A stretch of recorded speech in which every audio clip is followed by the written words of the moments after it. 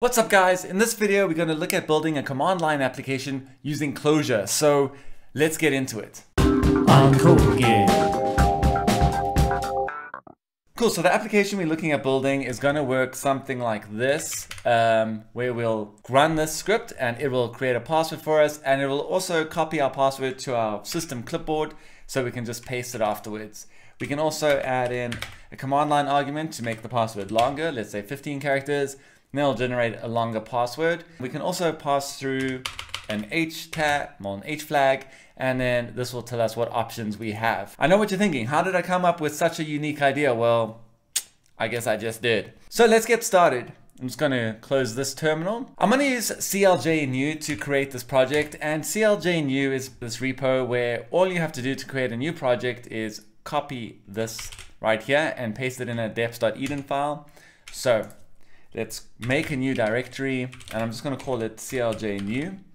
Then I'm going to cd into CLJ new, and then I'm going to open it in VS Code. And then I'm going to create a new deps.eden file, paste this, and save it. Then we can go back to the GitHub repo and just copy this line here. Then we can actually close VS Code, go back to our terminal, and then paste that line in here, and this will create a new project. And I'm gonna say on the code again, and I'm gonna call this parse-gen.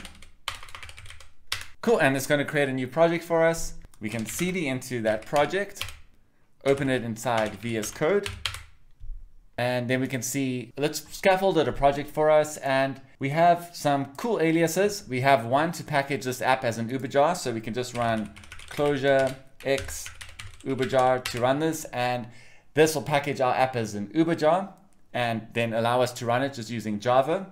Cool, so you can see it's created parse-gen.jar, and now we can run this using Java jar, and then we just pass parse-gen.jar here, and it will run the application.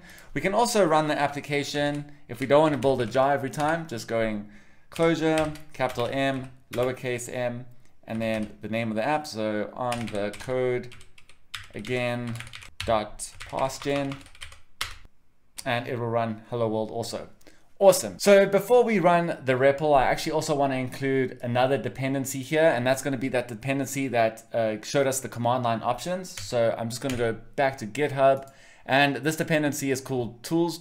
Well, it's called Clojure tools.cli, and we could just copy this here and paste it inside of our deps.eden file. Save this, and let's start this REPL using Clojure. So just go Clojure, start a project REPL, and connect. Use deps.eden, and we don't need to select any of these aliases.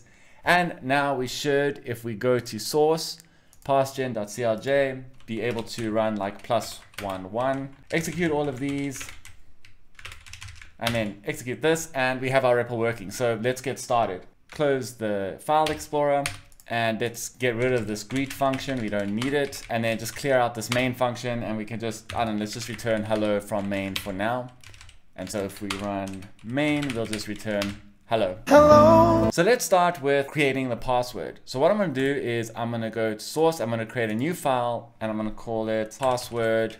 Actually, just call it password.clj. Open this up, close the file explorer, and we're going to define a function here called generate password, and this is going to take in a length. And what I want this to do is pull a random character out of a string of characters that we need for our password. So I'm going to create a variable here called available chars, and I'm going to get that by reducing over. So we take a function, and the reduce function takes an accumulator and a value, and I'm just going to pass a range to this reduce.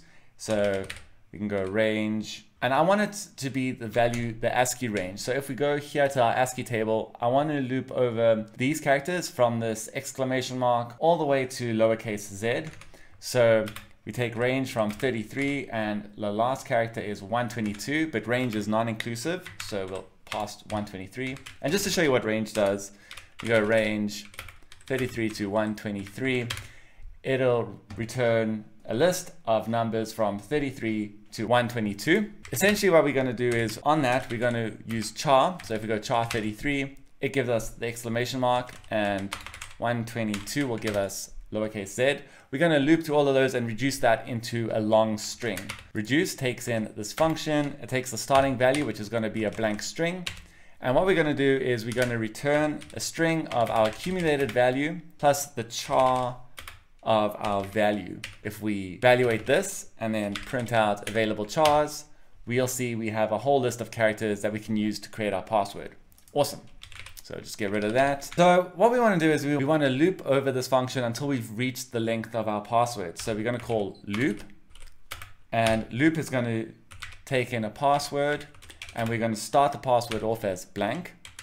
And then what we want to do is if the count of our password is equal, so just put equal here, to our length, then what we want to do is we want to return the password.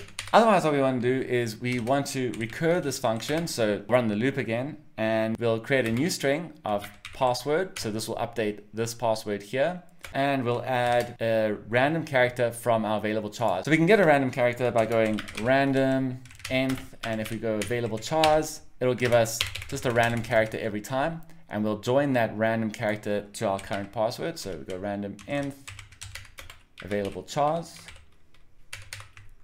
That actually should be it. So now if we run generate password with the length of 10, we'll get a password of 10. If we say 100, we'll get a password of length 100. And that's pretty much awesome. We could actually put these available chars within this generate password function.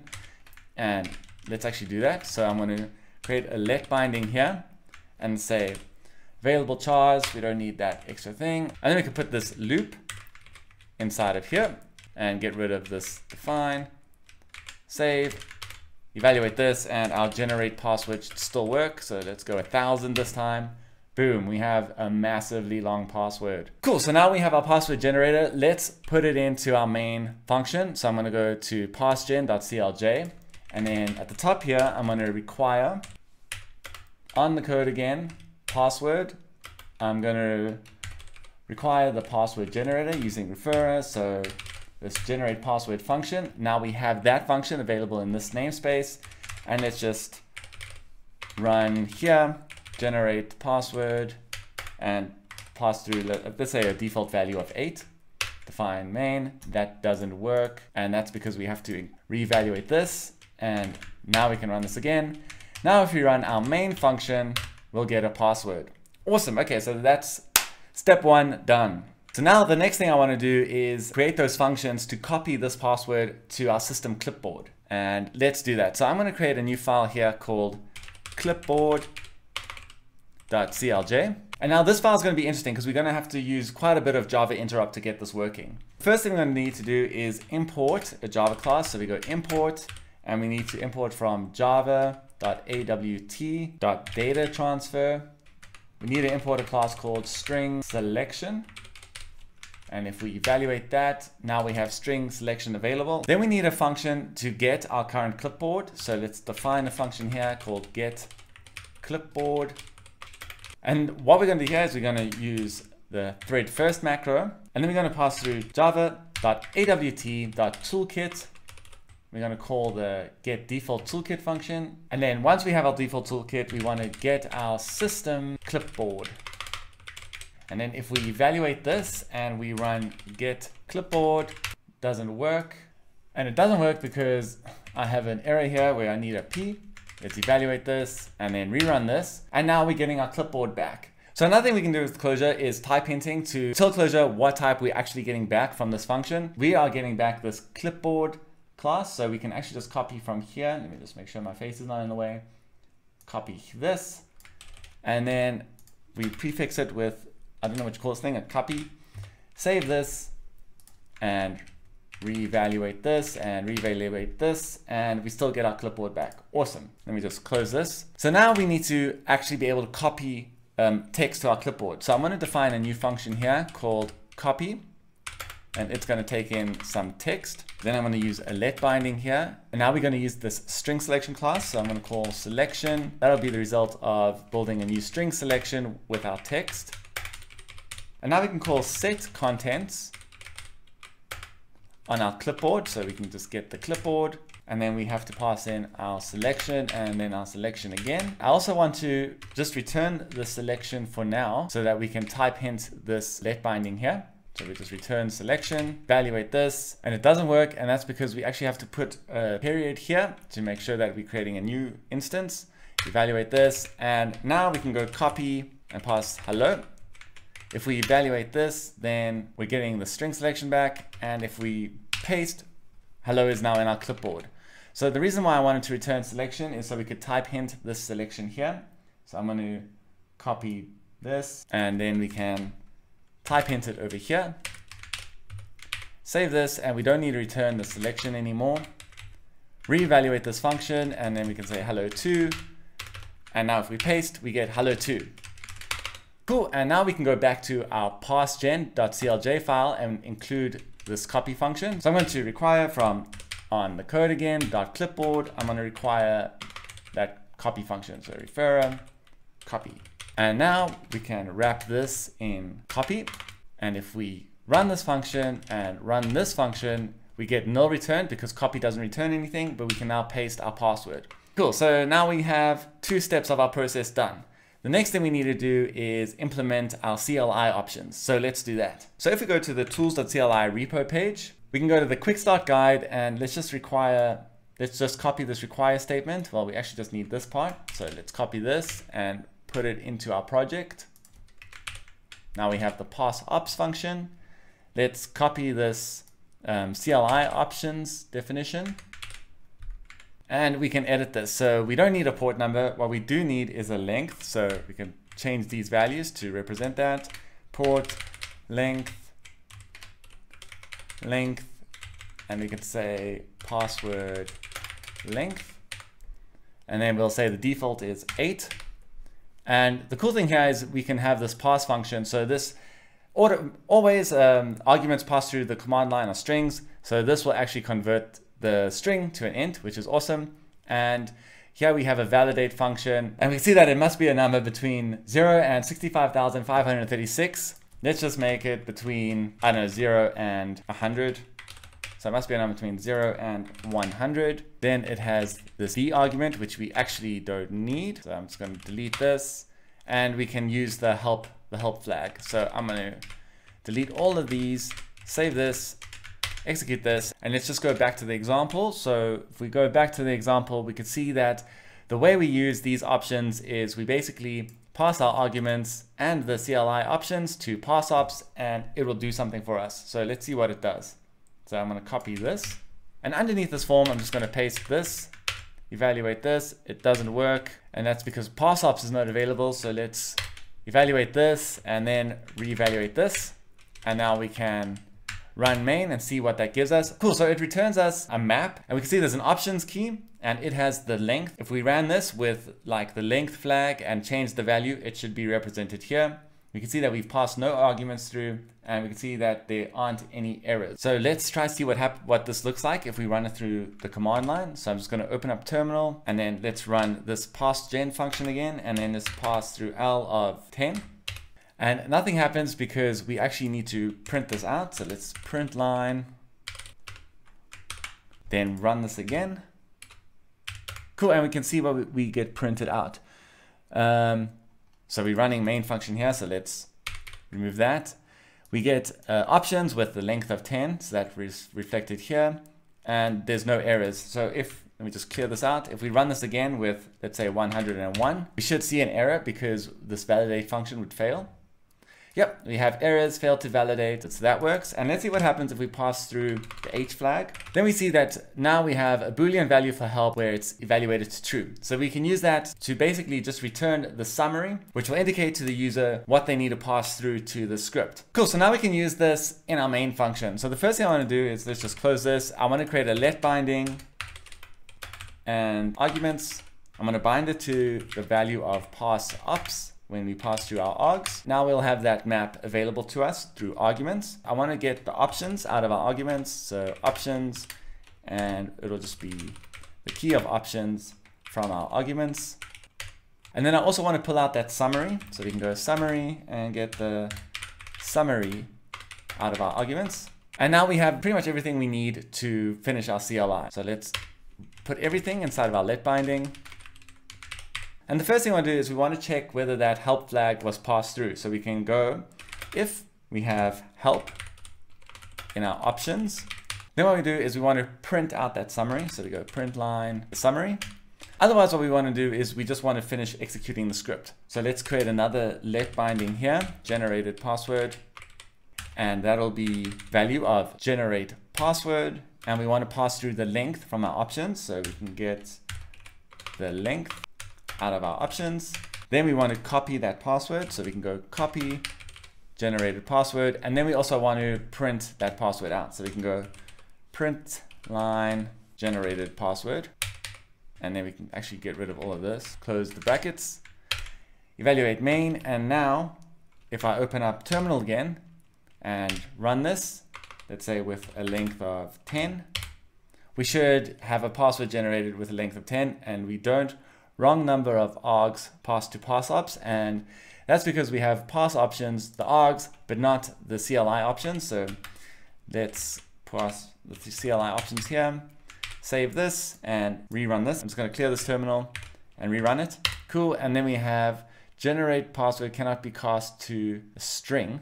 And that's because we're passing the function generate password, not the generated password. So I'm just going to copy that, rerun this again, and hopefully now it works. And it works. Cool. So we have a password generated and I can paste it on the command line. Awesome. Let's clear this. Awesome. So we actually nearly finished our project. We have our command line utility working. I just want to, instead of printing this text in the default terminal text color, I want to print it as yellow. So I'm going to create a function here called print yellow.